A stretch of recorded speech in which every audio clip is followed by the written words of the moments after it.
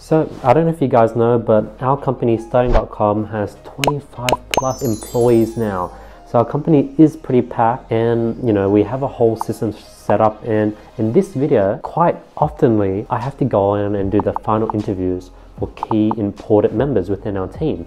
Now if it's just a customer service rep, an uploader, a order fulfillment person, that I can trust my recruiter, HR person to go ahead and recruit whoever, and I trust her decision.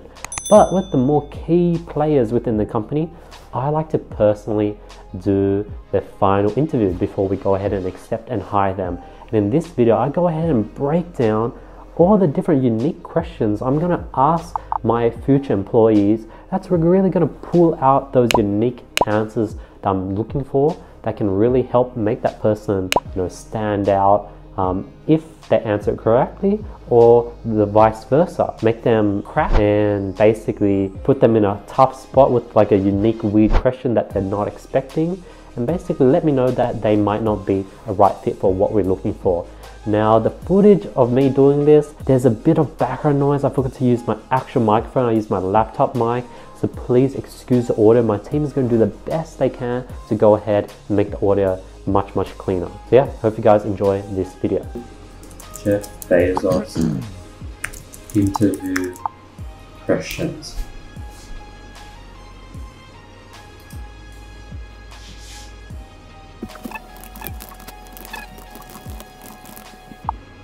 So the first question is basically, I want to see how big can they dream and think. I want to see if they have any unique skills.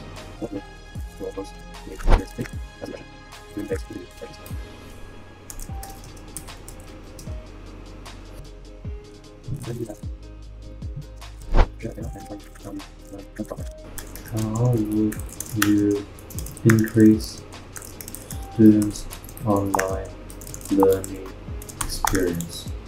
This is a hard question, so I'll move this to the end. What would your most unique experience be? Share failure and explain how you learned from it. How would you increase students' online learning experience? Based on research of our company, where do you see our company in 5 years? These two questions, I just want to see how unique they are and how, if they've done different things. I want to see if they can learn from failures and they don't have too much of an ego.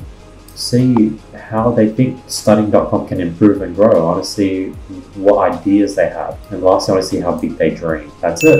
Those are going to be my questions. Obviously, my recruiter, she has her own like crazy Excel sheets and questions that she asks people, but I'm just going to simply ask 5 questions during the final interview. So yeah, that was the video. Hope you guys enjoyed it. I like bringing you guys behind the scenes and show you guys the higher level things that I am doing on my day-to-day. I want to do this more often. I am quite busy. I don't have time to film everything I do, but I definitely want to do much more documenting and showing you guys the behind the scenes, because this is the stuff I wish I could have seen when getting started. So yeah, hopefully you guys enjoyed this video.